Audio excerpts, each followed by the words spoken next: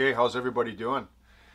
So I have my nice little workspace here now, right? As some of you may or may not know, this is a whole new build. I redid the whole room, as you'll notice in some of the earlier content, just a few episodes back. And I created this workspace, or I designed the layout, I should say, or the room, like the whole concept of the Diorama shadow box shelf layout style.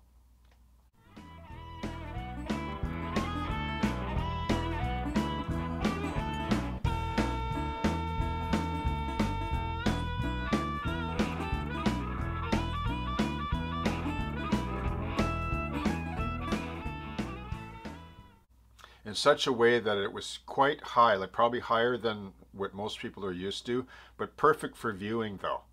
Like when you walk up to it, it's like you're walking right into the scene, you know, like you're on a boat, let's say, if it's a waterfront kind of thing like this, like you're at this level coming in. Like you're not looking down like from a helicopter, or, you know, it's not too high either that you're under the bridge like a troll, right?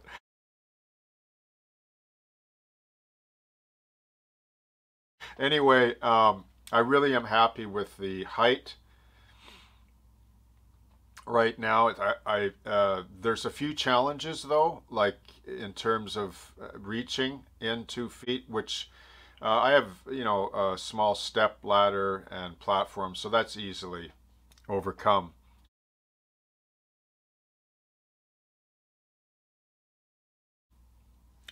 But part of the madness, or reason for my madness to do this, was to create the space, um, you know, the vertical space to work underneath, you know, to utilize like to make a small room that's only 10 by 12 feet as efficient as I can, which not only accommodates the layout but my workspace and and other people that might be in the family too, right?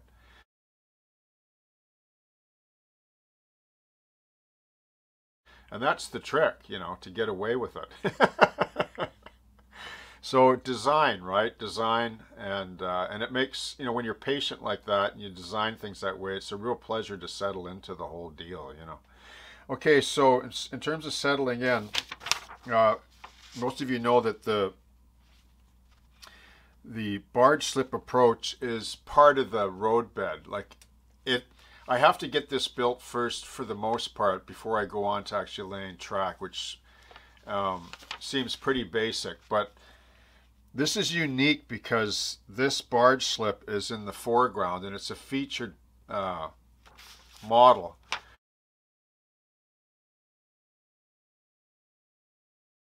So it needs to be built to a certain standard, mind you. Like, it doesn't have to be perfect. You know, as long as it's a good representation, you know, that I'm happy with, then I'll be content with it. And I think it will be, right? I mean, there's a few things I've had to cheat, like dimensionally, like that are just not going to be perfect. Because number one, I don't have a blueprint. I'm interpreting from photos for the most part and a live view, and then my own napkin drawings, you know, um, that, you know, get you know, filed in here, you know. Um, and so far, I'm pretty happy with the way the model's looking. So now that the concrete, like abutments, the piles are done, the tie work and this facade of timbers is pretty much done. Although this top one is not quite as high as it should be, but I can always pack that out with 30 thou, which I'll do when I add these railings near the end, because these will just get ham-fisted or knocked off if I apply them now. So, and then like these lamp standards will get done at the very end as well. And yes, they'll be lit up. There's going to be LEDs in all of these. So it'll be really cool, which I wanted to mention to all of you because I mean, some of you may have thought of that already, but if you picture this scene with the water here, which you'll see, just as you see this actual photograph, I will be able to encompass with the camera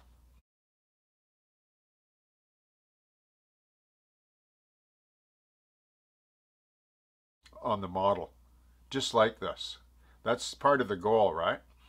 because there'll be this much of a foreground of water too, modeled a fair ratio.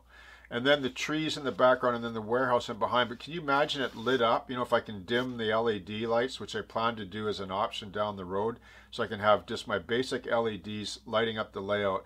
And then I'm going to switch over to a dimmable lighting bank, so I can dim them down and then turn on the LEDs to light up this whole waterfront. Like, wouldn't that be cool? Anyway, so in terms of the steel work now, I'm going to use 30 thou plain sheet here, number 9030, okay? And then I'm going to use for the girders and the webbing, if you want to call it that, or the plates in between supports and so on, I'm going to use 20 thou and then 156 by 125. So number 127 and 126 and 930 will be what I use. And then I have to also be careful, like, so this tucks in underneath the model, so I got to make sure that when I add these upper and lower plates, which I'll add on top of this long run of 30 thou, I want to make sure that it fits in this space, and that it also leaves about 20 thou for these foot plates here, because that's important to me, that there's a gap, like the steel doesn't actually sit on the concrete, it actually sits on metal plates with, I'm going to use some Grant Line nut and bolt castings, because that'll be a nice little detail, you know, to add in there, right? Even though I don't consider myself a rivet counter. Jeez, that term, you know. Somehow we use that term as a kind of a straw man benchmark. I don't know why, but anyway, so that's what I'm going to do, okay? And it should be really cool. And then after I do these, I'm going to do this main ramp, big steel work right here, which will be pretty basic, but I'll probably use 80 thou here because it'll need to be more rigid because it spans longer. And then, so yeah, and then we'll probably move into these hydraulic corner models, you know, which I've already started, right? Okay.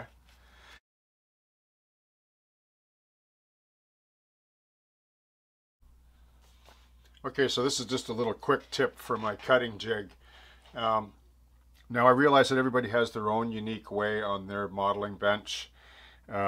Your way is probably about as unique as your personality is unique and distinct from everyone else. So this is what I do. I, you know, build up these little cutting board jigs, you know, of scrap plywood. This is a piece of maple here for my backstop. And then maple rails to keep this plywood straight, which is 3/8 Baltic birch 7-ply. So it's a nice flat, straight, square cutting board, you know, for cutting all my plastic. And you can see here with the space on both ends, I can clamp with a C-clamp this straight edge. See on both ends. And then I can just, you know, slide work in and cut. I can use it, you know, to sand against, etc. Okay?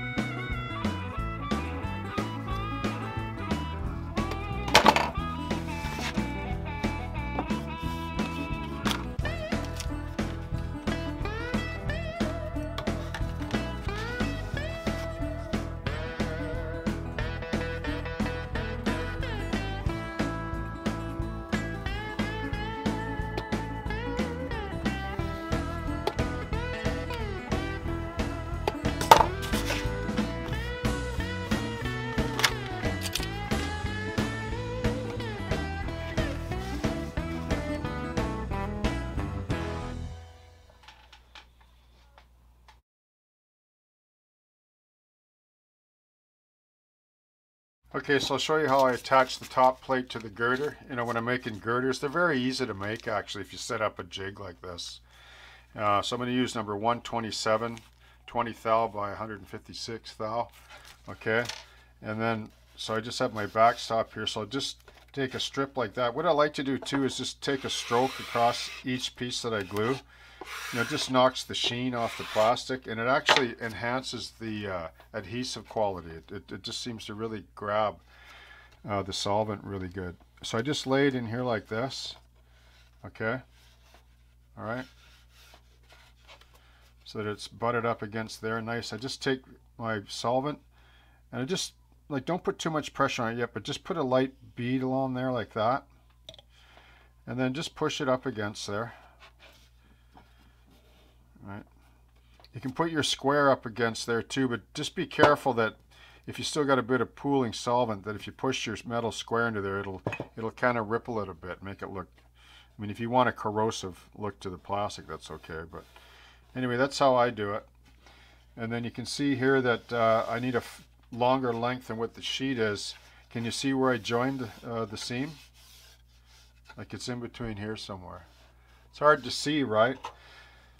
You know, once again, right, we use the proper adhesive, plastic solvent weld, or mech, or whatever one you like to use for the plastic.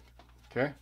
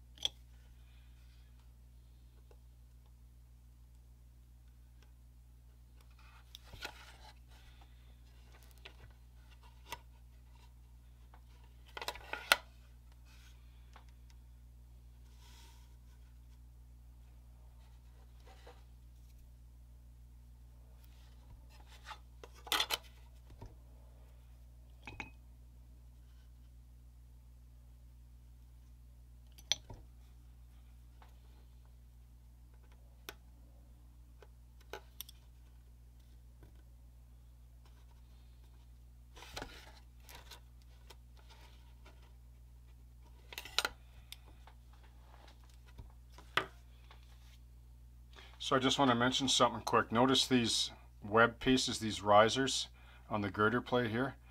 Notice the shortness here, they're short here. Okay. Now that's deliberate because, like, even when I put this bottom plate on, it's going to be a big gap there. Now for you engineer types, you might know why that is. I can only guess it has to do with water or build up or something, so they don't build up around the corners here where the welds are, so that it just evaporates. I don't know. Maybe you know, but I can show you a photo of that.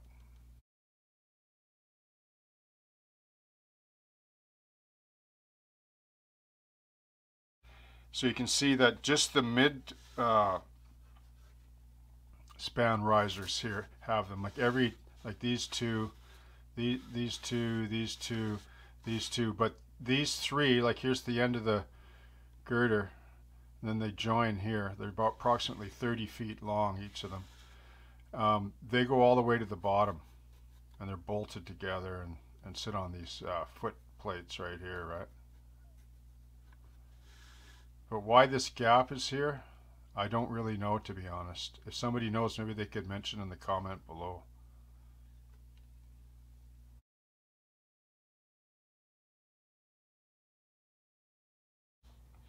Okay, so let's just talk about this approach girder then. So I got them both built. I just need to run the bottom or top plate, actually in this case bottom plate on there. And what I did was you can see just these two middle ones were a bit shorter. Right, there's a bit of a gap here. So, and then these ones here, the ones in the middle, like the general ones on each girder, this is all one piece anyway. I cut longer, like a half a millimeter or millimeter longer, just so when I butt them up against here that they'll overhang a bit. And then what I do is I just take them like this on my cutting board here, and then I'll grab like a sanding stick just to hold it, like and run on this rail here, and then I'll just, this is sandpaper glued on again, and then they just are nice and square and flush, and then I can just put that other plate on top and that girder's complete there, see? Okay, and just quickly in passing, remember how I talked about making these sanding boards, right? Like just take a bunch of plywood or strips of wood if you can, cut a whole bunch of these, and then lay down a piece of like 180. I use 220 and 180, and then just take an old brush with the, just soak it in water a bit, and then pour some carpenter glue like this all over the back of the sandpaper, like on a piece of plastic or wax paper or something, and then just lay these sticks down like this on the whole span of the paper. I think you can get 4, I guess, across or whatever. I just ran them short on here, but you can cover the whole stick if you want. And then leave a bit of a gap, and then put some books and weight on top. And then when it dries, just cut through like that the paper, and then pull them off, and then just clean them up, right? And then once you get the one side done, get the other grit sandpaper and flip them over and do the same thing. And make a whole bunch of these. You can never have enough of them. Boy, do they ever come in handy, you know, for squaring up stuff. Like you can even do it this way too, you know. Really, really handy. Okay. And then for those of you that are not too sure about this, this is just a piece of plywood that's, how long is this anyway? I think it's 22 3/4 long. And then I put a piece of 3/4 or maple that's a 1/4 inch, glued that on and clamped it for a nice straight edge so I can put things against it, right? Okay. And it was just a matter of just laying it on here and making a mark, just squaring it up with a square, you know, like the lines. In this case, it would have been this here. And yeah, there you have her, man. And if you leave these ends, like don't cap the end of your cutting board, so you can put clamps on it like that. See, you can clamp from here, clamp here, in 3 places, and then you can clamp all the way over top onto this board too on each end. Okay, it's just a simple jig. A jig is just whatever you make that works for you. Okay.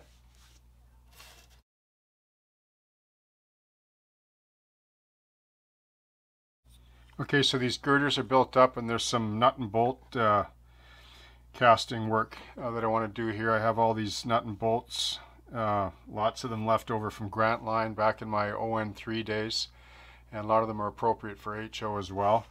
So this one's for the rivet counter. Actually, they're not rivets, man. They're bolts, okay? Anyway, so these bolts here are on the underside of the top plate that hold the beam, the wooden beam. You can sort of see them. Anyway, these drill bits, I've mentioned them before, they're by God Hand. Okay, they're made in Japan. Like, they're just unbelievable.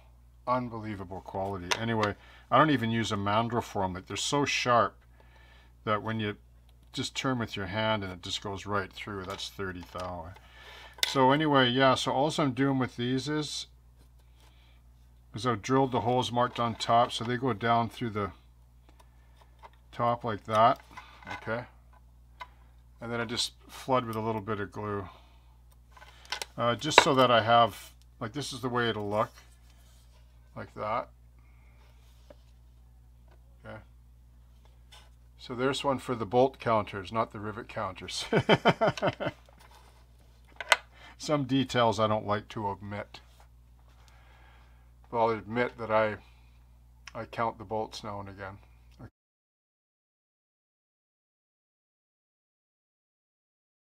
Here's another little essential tool right here. These little nippers. These I picked up, oh, I don't know, almost 30 years ago now, I think. They're made in Switzerland, and I never use them for metal, you know. So but they're carbide, stainless carbide, fantastic. But you can get them around. They're flush flat here, you see. Anyway, they're ideal for nipping plastic. That's what I use them for. Like I want to nip off all these bolt fittings, right? Just clean them up quick. And they're good for nipping strip too. If you overrun strip, you know, when you're building up like this. Right? An essential tool that should be on every modeler's bench.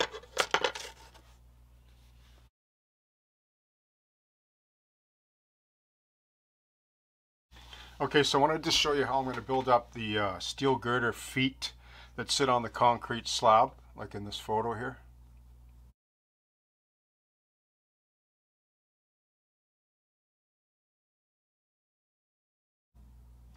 Okay, so what I'm going to do is I'm going to take this number 128, 20 thou thickness by 188 wide, which is this strip right here.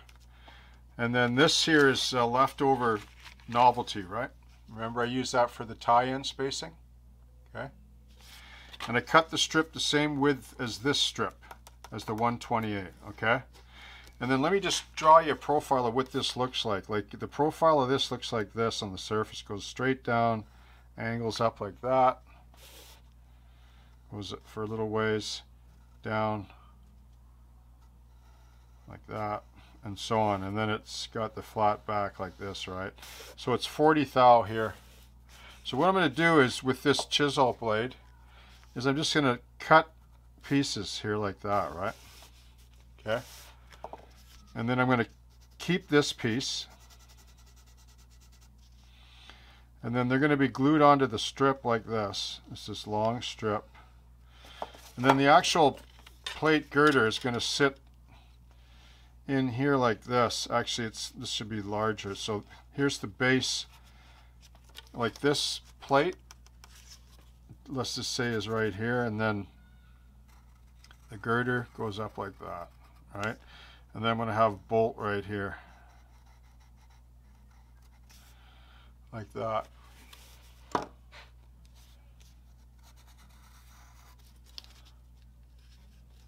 Okay, so it's going to look like this. See this here? Going to sit like that. Okay? And so what I've done is I just take these, and there's a flat edge there, and I just go like this, bang, bang, bang. I just cut a whole bunch of these. I'm pretty much done there, but I'll show you. And then I just take a blob of glue. I need 20, so I think I made 24 or so. And then I'll just take this and just stick it on like that. Okay, so now I got a hole. I got 25 bridge feet pretty much ready to go. All I'm going to do next is I'm going to drill 2 holes and put 2 nut and bolt castings there, because that's important, right? The bridge feet. It's a nice little detail that every model bridge should have. Take a look at model railroads and see how often the builder puts the bridge feet in. Right? They don't just put steel girders down on concrete like this.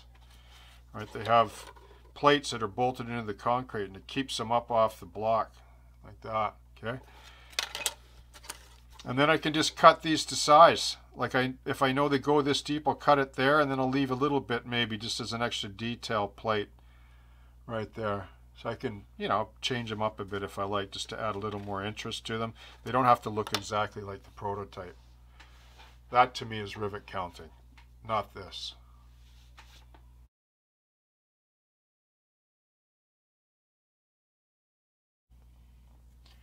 Okay, so I've got all these steel girder plates done for the feet, and you can see that I just drilled out and inserted the bolts in there, then give it a soak of glue over top, and then I just nibble off the stems here.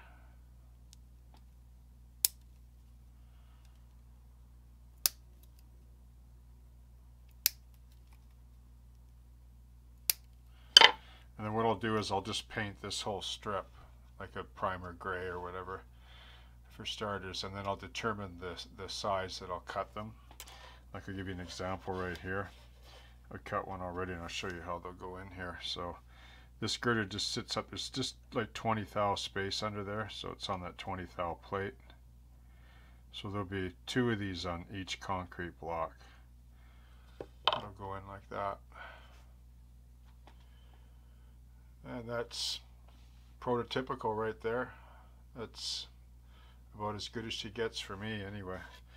So I'll have to install these after I glue the steel girders in place, because once these feet are in, they actually lock the girder in place.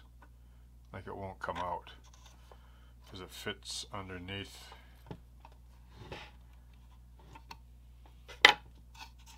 Just tilt that up for you for a second.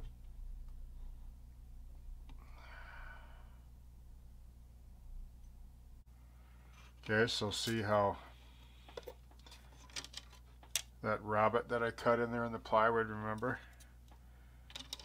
So it fits right underneath there, and then that little return there on the wood will get painted black. And that'll just be a beam, a black beam, just like this upper beam is simulated with plastic. Whereas this is just the plywood, and I'll just paint it out black, just like the prototype.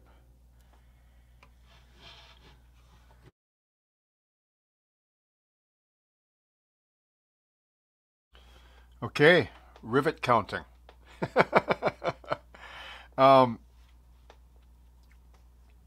There's something I want to share that I think is important for the overall community here when it comes to that term and how it's being used by people, comments or channels, as a type of straw man polemic in order to either benefit their channel or to cast a kind of cloud over, you know, modelers that are advanced in their years and in their practice, and almost suggesting that there's sort of this dark cloud over the hobby. And, you know, there's nothing further from the truth. I mean, there's going to be obsession on every level. There's going to be people that, you know, don't agree or don't like certain people for some reason because it makes them feel a certain way. But, you know, like, I'm not going to apologize for doing this type of thing because, after all, at the end of the day, it's the desired detail that I want on the model. I mean, I'm a modeler, right? And in this case, I'm a model railroader, so I'm actually modeling. Like, if you're just hogtied to just ready to run, and then you want to call yourself a model railroader, then that's fine, right? But understand something, that that's not where the term originated, okay? It didn't come from, like, an already existing ready-to-run market, and then people called themselves model railroaders. It came from a generation and a culture that did this sort of thing. They made everything, right? And they chose to model according to the prototype because that was what they did. And that's the way it was, and it still is. And it's not some old, archaic, you know, stuffy tradition, you know, counting the rivets, so to speak, or in this case, nut and bolts, okay? So let's not, like, you know, cast, you know, discrimination on, you know, ideas or people that choose to model, whether you call them rivet counters or not, because it's an important part of the hobby, and they're all part of the community as well. I don't go that far. In this case, I want to do this because A, I think the model deserves it, and B, because I actually enjoy some of it. But I'm not building a competition model here, or I'm not obsessing about every little tie plate and every little size of the rivet anyway. So I don't know how people define that term, but, you know, let's not use it as a sort of a straw man polemic as if to benefit, you know, a general populace in the hobby that somehow can't be attracted any other way. All right? I just wanted to share that. And just to close on that, these just happen to be a lot of Grant line nuts and bolts that I've had from all my O-scale days. And they can cross over to different scales, obviously, as being represented as different sizes. So, and then these bolts here go through the bottom of these ties, every 7 ties, and they hold the beam work. There's some lumber on top of that when this is right side up. So that's why I'm doing that, because you'll see them, okay?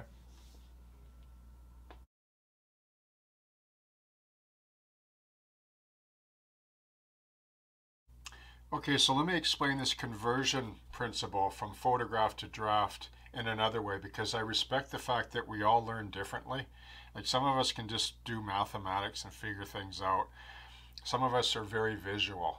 And in my case, I'm a very visual person, and that's how I determine size and ratio. And oftentimes I'll just mark increments freehand, and I'll measure them, and they're all fairly accurate. It's just from just doing it 1,000 times, right? And being very visual oriented. Or some people can just do mathematics and just, I've seen them do it, and then you just start marking things, like they just think differently, right? So this is the principle about what I use to interpret a photograph to get the specs for a model. Like, let's pretend that this little square house diagram is an actual photograph. This is the physical size of the photograph. So we want to determine, like, maybe, okay, there's a window up here, how do I know the size of that window and the height from the ground to here? So one example can be like, this is just a standard door. We can usually tell by a photograph, and a standard door height is 7 feet. We know that. Approximately, give or take a few, right? Approximately 7 feet. So if this is the photograph, we just take a ruler, which should have millimeters on it and standard, because a millimeter has the smaller increments for this purpose. Now, I want to determine how high this wall is. I want to build a model of it from a photograph that I like. And there's a door on the photograph I'm going to use as a reference, because I know most doors are 7 feet. So what I do is I just put my ruler on there and I go, oh, look at that. This door is 20 millimeters. Okay? So then I go up here like this, 20, 20, 20. Oh, look, it's just right on, bang on. Like sometimes you'll have to cheat the ratio. Maybe it'll be 18 or 22. But in this case, we're using 20 millimeter increments as a rule to convert this to a model drawing or a draft. So we got 20, 40, 60, 80. And if each 20 millimeters is 7 feet, we have 7 feet, 7 feet, 7 feet, 7 feet. That's what? 28. So it's 28 feet from the top here down to ground level, right? Because we know that this door is our sample for our ratio. So then what we do is we just take our model railroad HO scale, and we know what 28 feet is on here. Okay, it's right there. Okay, see that? That's 28 feet. So then I can take this ruler and I can lay a standard ruler on it. There's 0 to 28 feet, which is right here. So that's roughly 98.5 millimeters, or just under 4 inches. So now I know that when I build the model, this wall is approximately 4 inches high. Like I can just build it at 4. Like who cares if it's 5 or 6 inches different, right? Now what about this window here? Well, okay, so we have a standard by which we measure on this photograph with, which is 20 millimeters is 7 feet, right?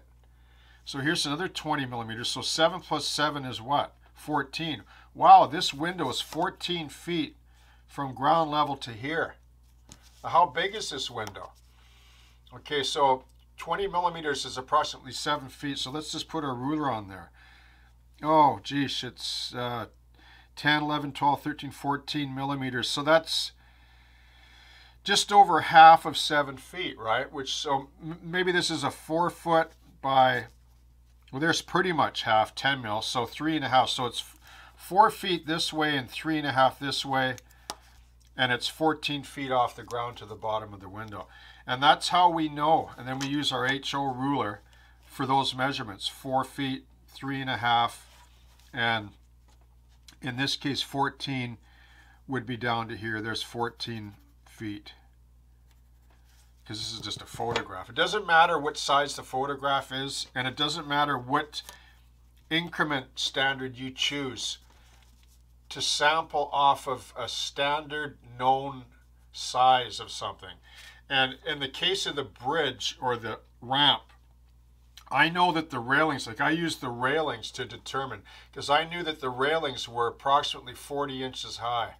And I just used the same principle as this in order to get the depth of that ramp girder. That's how I did it. Whether it's 12'6" or 11'6" really doesn't matter to me.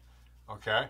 As long as the ratio is in balance with the overall look of the subject that you're modeling, then you'll be close enough to the prototype. Okay?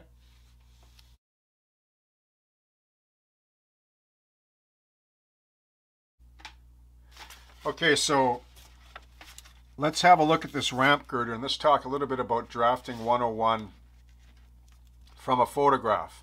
How do I get this model size, steel girder, ramp girder in this case, from this photo? How do I get these measurements fairly accurate from this? Okay, I'll just tell you what I did to do this.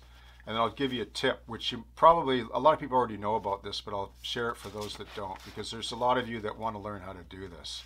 Okay, so in this case, I can go right to Google Earth, find this actual barge slip. I can go down from a bird's eye view at any zoom level, and there's a little toolbar on the side of the Google Earth app, which is free. And I can mouse click here, and I can stretch it all the way down, mouse click there, and let's just say for the purposes of this video, it's 100 feet. So I know now it's 100 feet. So how do I know what 100 feet is in just regular standard measurement, let's say? Okay, so I take this here, and this ruler is 85 feet HO scale, and then I go here and it's another 15, let's say. So that's 100 feet, and 100 feet is 15 inches. So that's how long this girder is going to be. It's going to be 15 inches. How do I know the height of this? Because I can't really measure it with Google Earth.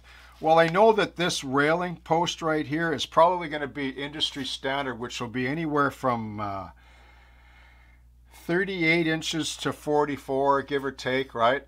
Like most railings are 3.5 to 4 feet high. I decided to go with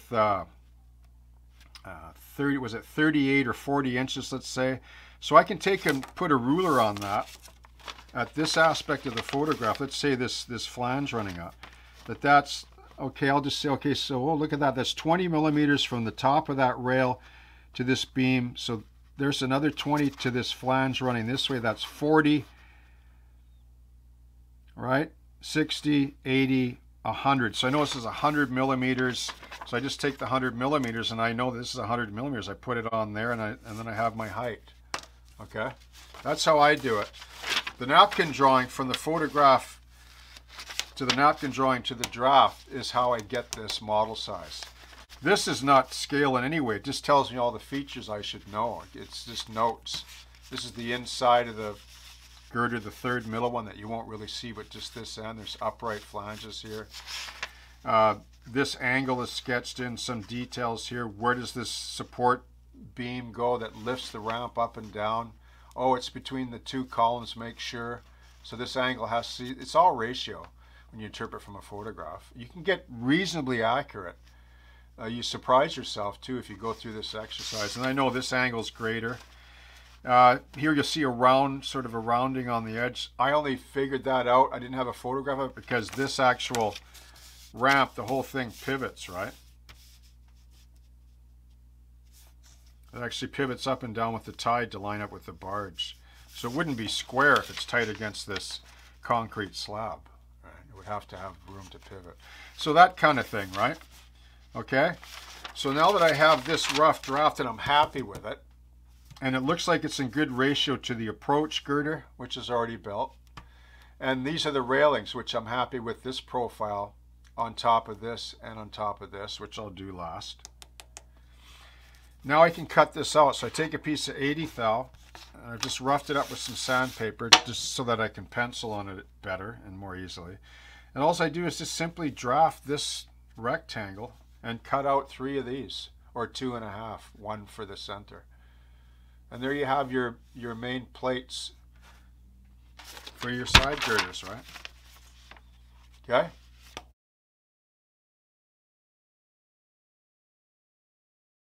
Okay, so the girders are drafted onto the 80 thou sheet.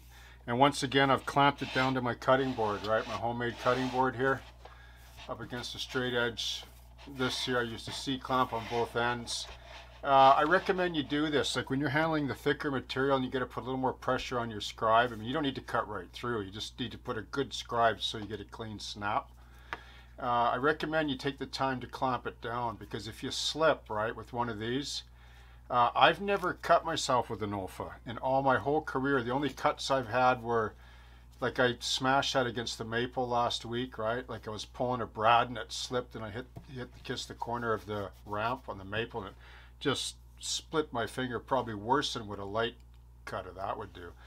And then I've driven a brad through my nail many years ago and just in cabinet building, but I've never actually cut myself with an OLFA, and I have 3 or 4 of them, and I used them full time in the film industry as a sculptor. It's just a miracle that I cut thousands of board feet carved of foam, and I never once was cut by one of these babies. Isn't that amazing? But anyway, it'll get you somewhere else. if you do this long enough. So clamp your work down, especially the heavy stuff. The light stuff you don't have to, but when you're doing a heavy run, long run like this, I recommend you clamp it down. And then that way you'll get a good clean straight line as well. Oops, sorry. Okay.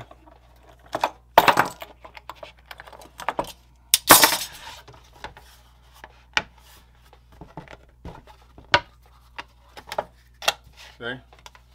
And it's nice and square. That's the beauty of scratch building, evergreen plastic. Oh, and just let me say in evergreen plastic, like some people say, oh, you can buy it in large sheets, you don't have to pay for evergreen. Yeah, that's true. I used to do that in the industry if you have that kind of budget or you have the opportunity to do it. But not all plastic is the same. I've worked with it, with many types of plastic, excuse me. And I find that the evergreen scale models plastic is a bit softer than the industry stuff. So if you can find the same kind of styrene plastic, then that's great. But it's not all the same. I got a huge roll of it out in my shed that I don't use for this kind of thing because it's really hard. It's harder. Like I'll use it for other stuff, maybe for backing on something or whatever. But anyway, that's why I use this.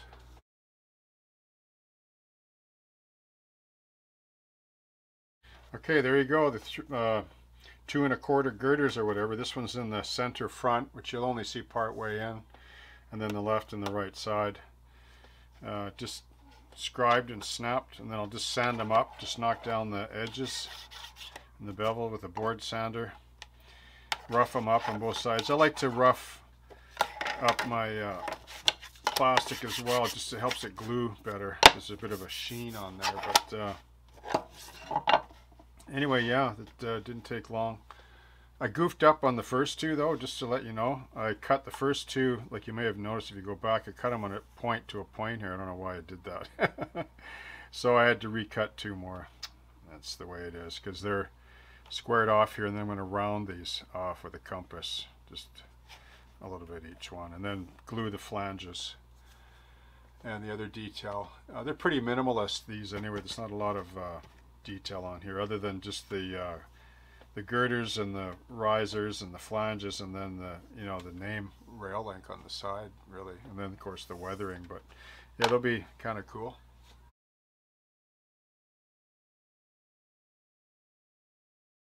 Okay, so this is the flange material, or the plates for the ramp girders, and I'm using number 138, 30 thou by 188. Okay, so here's a little tip. So I just glue, like normal way in the jig here, push against, run a bead. Now I let that dry up to that corner. Now this is what I do to get a nice sharp corner here, is I just push it tight into here, and then just roll it as you bend it and push in. Okay, like that. Okay. Now, don't put glue right in the corner right away, otherwise it'll crack it. Just put a little bit there, and you can run it down here if you want.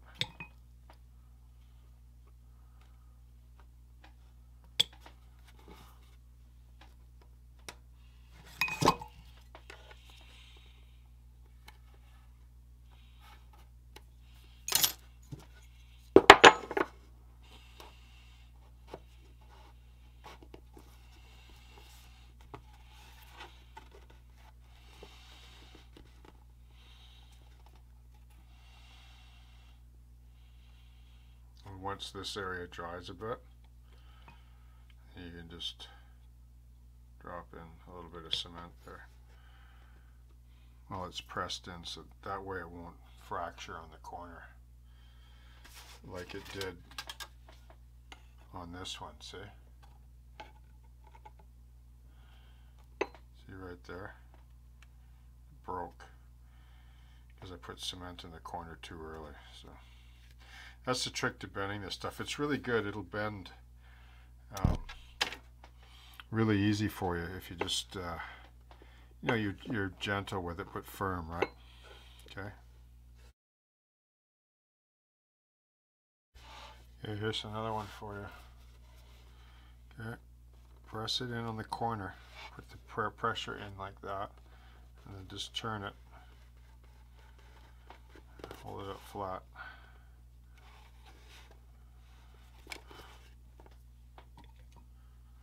Just relax it a bit to let the glue get down in there, capillary, and then push her tight. Okay.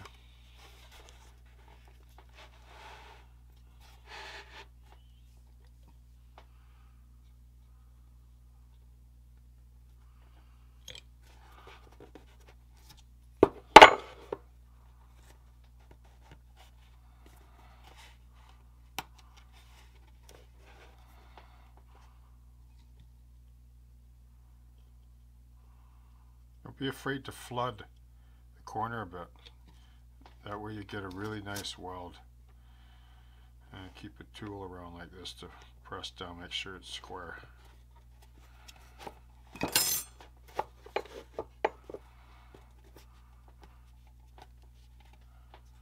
Just hold it for 10 or 15 seconds and she should be good. Okay.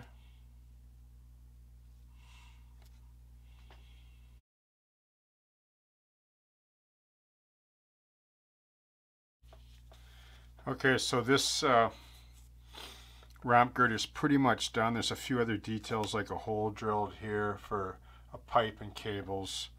These are pretty simple, and then I think there's a little triangular bracket that goes in here because there's a big beam underneath there, which is actually part of the concrete column, like a hydraulic lifts. And then the three products I used here for the flanges is number 103 10 thou by 60 thou, which is this very thin one down the center, and then number 125 20 thou by 100 for these upright verticals, and then 30 by 188 for the outer perimeter, basically flange there. So you know, there's the three different sizes, and those are the sizes I chose to do because they're fairly distinct. Like if you look at the photo here, you can see this main flange here, the heavier one on the bottom, and then this one that's a little bit lighter, the vertical one going up. And then there's this really light sort of rib that runs, like it doesn't even go to the end. Like again, you know, an engineer would know about that. Maybe it has to do with tension or expansion on the metal. I'm just not really sure about that, but I modeled it in there, so there it is. It's very thin and a very tricky piece to get straight. I didn't do it live because I didn't want to mess it up. My hands would have been in the way and it wouldn't have been made for a good video. But how I did it was I just tacked this end first and let it dry.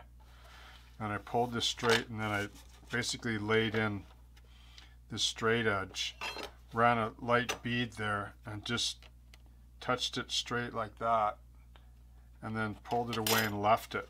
And then I moved down to here, put a bead on the other side, just, you know, squeezed it a bit just to make sure, gently, quickly, and left it. And it was sort of a one-shot deal without messing up the surface too much. The other one here I haven't finished yet, but I did mess it up a little bit here. You can't really see it, but it didn't go as smoothly as the other, but I'll get it. But it's on the other side, so you won't see it, and that could just be a little bit of rust or corrosion there anyway, from rain and stuff, you know. You try to let your mistakes work your mistakes, like work with them during the paint phase, and everything will be okay. And then here's the centerpiece with some vertical flange work there. I'll just nibble and trim those off. And this slips into that maple slot, remember? So you'll see this sort of on an angle like that when you're looking at the front of the ramp, with you know, one of these on each side. Okay.